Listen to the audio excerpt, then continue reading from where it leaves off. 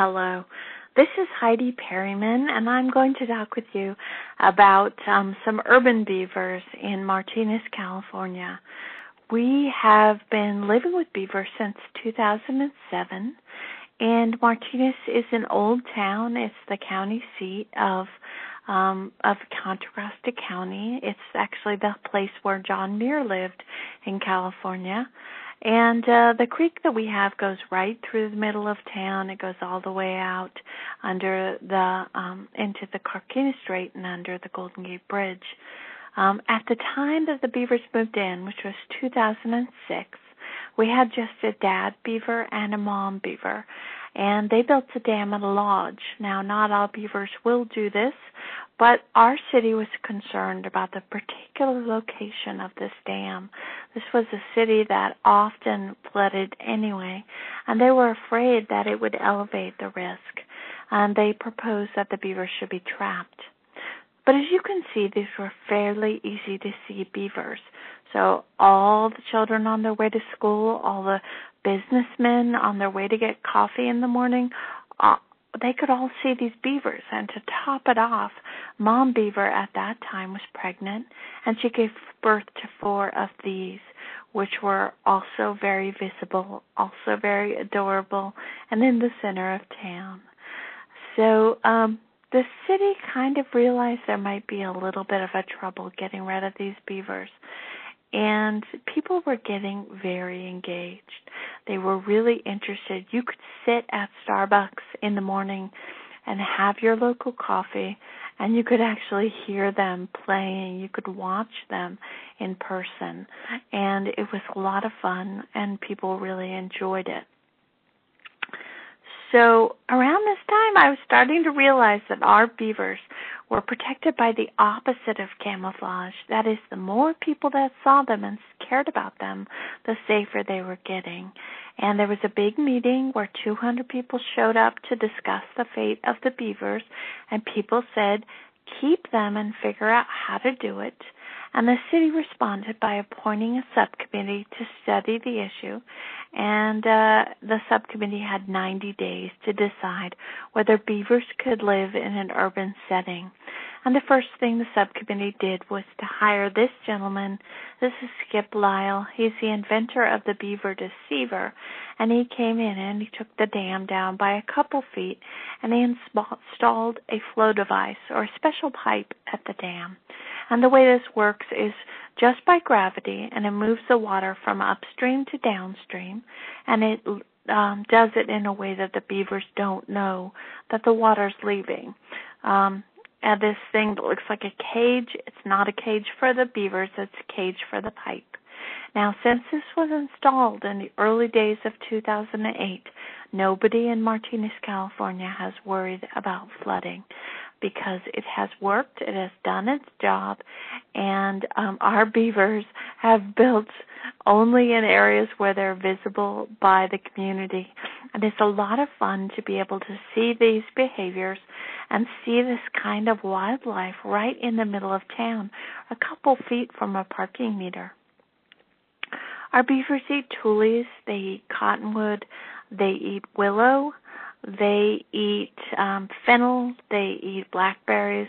The trees that we need to protect, we can wrap with wire, or we can paint with sand. And what you're doing is painting with the latex paint and then adding mason sand. And beavers don't like the gritty texture. But it's important to remember that beaver-chewed trees are also going to coppice, which is an old forestry term, which means to hard cut back a tree so that it grows back bushy and more dense. And what we know is that this coppicing produces ideal habitat for migratory and songbirds to nest, so that as the number of beavers go up, it turns out the number of birds also go up. And that's been really important for us. Our beavers are extremely social, and they let us see a lot of their lives. Both parents raise the kids, parents mate for life. Here's footage of Dad Beaver carrying 2 young kids on his back. And here's footage of Mom coming to check on 2 slightly older kids just to see how they're doing. So I like to try and teach about the idea of beaver as a keystone species, specifically based on what we saw in Martinez. Native Americans called beaver the sacred center, and that makes sense. The dam trapping sediment, because it gets broken down and the organic material gets eaten by tiny bugs that we can't see. But it's important to remember that also beavers are constantly moving and removing mud. And what we know is that this creates a pond floor that has many different marks in it, or like the surface of the moon. And these different elevations turn out to appeal to different invertebrates. So we end up with a bug bloom at a beaver pond, and that means that everything that eats those insects comes to partake at the beaver pond. And that means everything that eats those things that eat the insects also come. So we've seen better insects, better fish, better mammals, better birds since the beavers have been in Alhambra Creek. And what we're able to do is get photos like this where somebody's enjoying some supper and send them off to fish experts. And we've actually been able to identify 3 new species of fish in Alhambra Creek since the beavers have been there. And that's been really important to us and really useful. I love that photo because you can see the beaver is so thick with fish that when he pushes up in the pond, he actually gets one on his eye. More fish mean more fish eaters, and we can see indirectly that there are more fish in the creek based on what comes to eat the fish.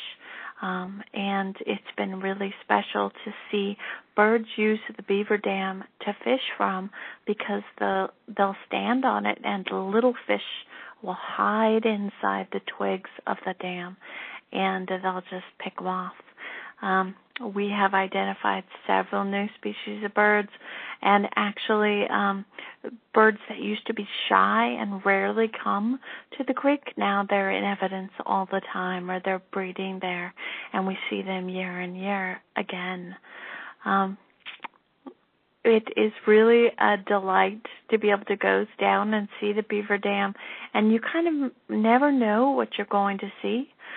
This is actually a green heron, and you can see he's stretching his neck very long because he's trying to scare away this thing that he's afraid is going to eat his fish. But of course the thing is not going to eat his fish. That's a beaver kit, and he's entirely a vegetarian. We never had night heron at the beaver dam. We'd never had many species that we see regularly now. Because of the new fish population in that creek, everybody is sort of waiting their turn to get in and chow down. We'd never had a hooded merganser at the beaver pond, and this guy came in what we call his play clothes, and he liked it so much he came back with some of his friends, and they liked it so much they came back in their fancy clothes. So we have these ducks every winter in an urban creek 2 feet away from a parking meter. Our muskrat population went way up when the beavers came. Our visits from river otters went way up when the beavers came. Obviously, they're all there to partake of that fish banquet that's occurring. We noticed that young river otters like to use that pipe of Skip's flow device to, like a tunnel, to go through.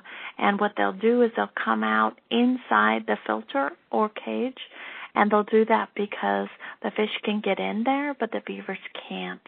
And so they'll just hunt around in there. They're always neighbors, but they aren't always friends. And what we see is that a lot of tail slapping when otters come around when kits are there. People were very surprised when we saw this face. This is a mink. We hadn't seen mink in Alhambra Creek for 25 years. This guy came in with his mom and 4 siblings, and at that time we were noticing we weren't seeing very many muskrats, and I was thinking, wow, what's that about? But it turns out mink's favorite food is muskrat, So the mink is there for the muskrat's there for the habitat, and it's all there for the beavers. Beavers provide a habitat for everyone else and a banquet for everyone else.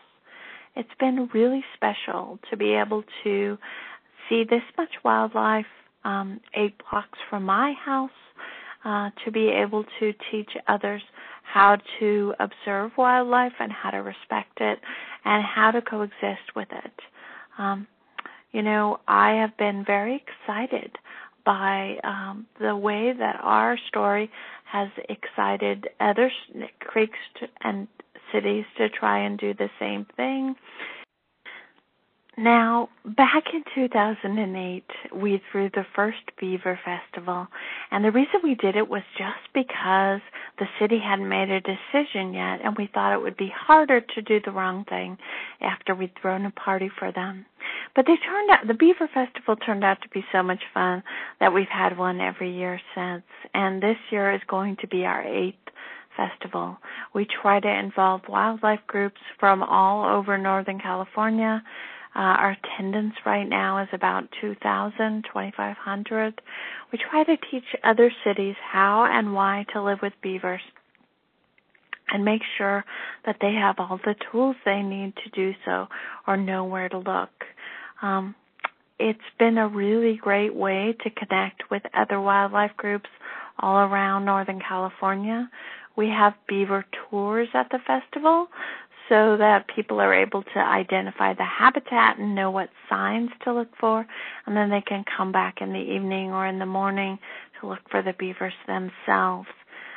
It's been a really great way to celebrate something that started as a problem and turned out to be a remarkable benefit for Alhambra Creek and for the city of Martinez.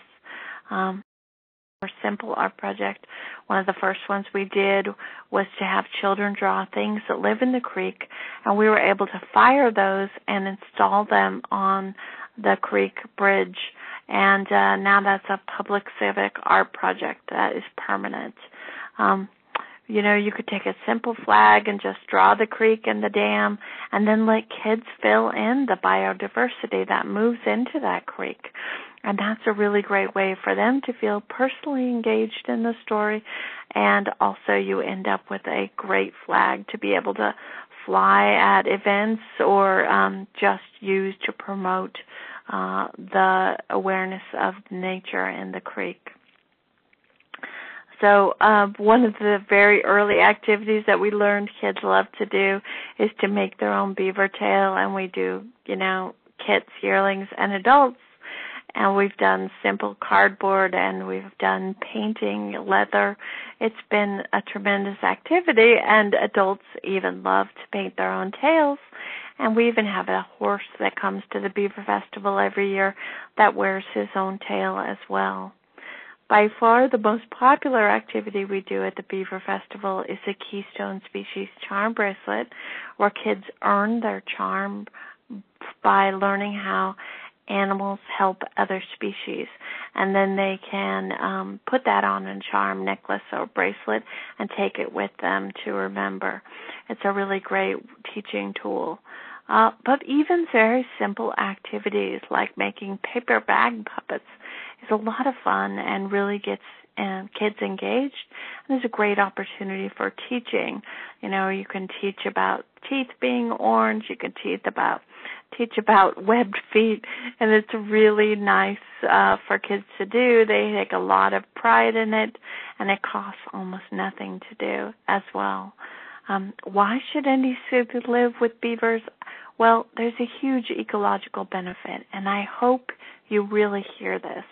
There's great opportunities for wildlife viewing, great opportunities for education, and great opportunities for tourism. People are always coming to Martinez just because they want to see the beavers.